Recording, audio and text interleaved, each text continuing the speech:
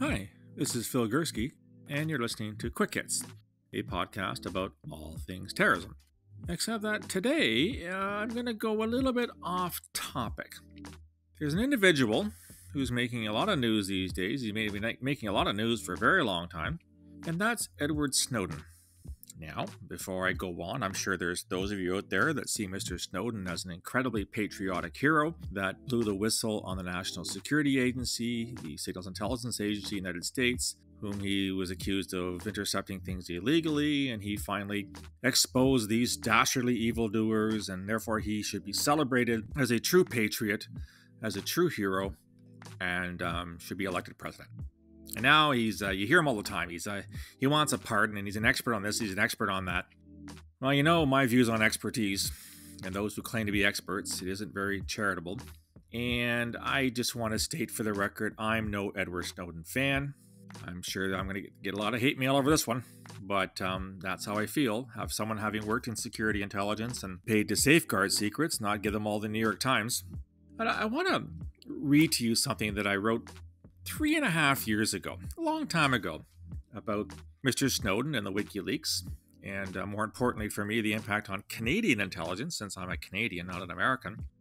This is a podcast that was entitled, well, as I just said, WikiLeaks, Snowden, and the Impact on Canadian Intelligence, and it was published way back on March the 9th, 2017. Here's what I wrote back then, and it's got relevance for what's happening today.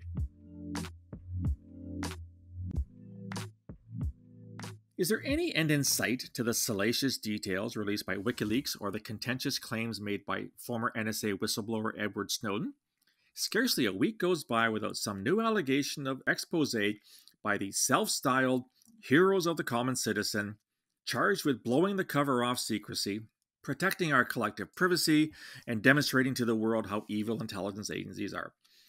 The latest WikiLeaks promise to share CIA hacking tools with technology companies is but the latest example of this form of do-goodism.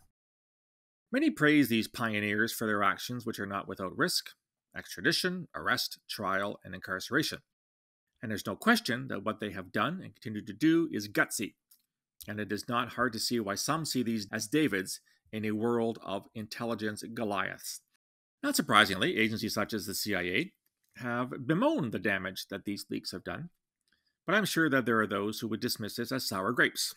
There is, however, justified concern over what has been disclosed, and it is quite obvious that we are less safe as a result. It may be heroic for WikiLeaks to graciously inform Apple and Samsung of the weaknesses exploited by the CIA, for that protects average Joes and their privacy, but everyone seems to forget that some pretty nasty characters, from organized crime figures to terrorists, also use that technology. Closed loopholes and backdoors may raise our security, generally speaking, but the bad guys also benefit, and our security, intelligence, and law enforcement agencies are less capable of finding and tracking them. Although the leaks concern American spy agencies, NSA and the CIA, there are nevertheless lessons for Canada. Firstly, the latest CIA information hacking is believed to have been leaked by a contract employee at the CIA. Snowden was also a contractor, and the U.S. intelligence community is rife with them. We here in Canada rely less crucially on these types of employees, and our intelligence services should think twice before hiring more. Yes, full-time staff can also break the rules, but they are also inherently more trustworthy and perhaps better vetted.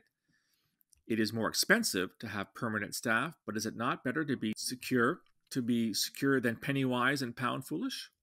Public trust in CSIS, CSE, and the RCMP appears to be eroding. Stories over illegal data storage by CSE's collection of Canadian telephone numbers, and the RCMP's entrapment of two people in the 2013 Victoria legislature plot have all led some Canadians to assume that our protectors have gone rogue and are breaking the law.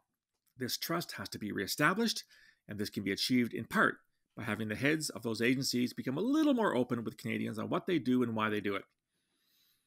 There will always be issues on the table, methods, sources, and ongoing operations, but there is much to gain by entering into a mature dialogue with our citizens. A lack of information leads to speculation, pseudo-expertise, myths, and conspiracy theories, by the way. A little more transparency can help restore some of that lost confidence. We need a much wider conversation on privacy. The CIA and its ilk should be the least of our worries. Technology giants like Google know a lot more about you than the CIA ever will, and that knowledge is collected and kept solely for economic exploitation. Are we as Canadians okay with that? Or is privacy overstated? Let's talk about this. Spy agencies exist for a reason. Some have indeed been used to keep tabs on their citizens and to abuse those citizens. While we in the West are not perfect, it is nevertheless true that the CSIs, CSIS, and RCMPs among us are here to keep us safe.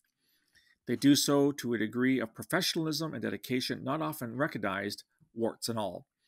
It is time to acknowledge the good they do and not focus solely on the alleged bad. Edward Snowden, Julian Assange, and others are painted as courageous whistleblowers, and maybe they are to some extent. Yet there's little in life that is uniquely positive, and this goes as well for the smashers of secrets. It is time for a much more nuanced discussion on intelligence leaks. My opinion of Snowden has not changed 3.5 years later. This is Phil Gurski for Quick Hits, a podcast by Borealis Threat Risk Consulting in Ottawa, Canada.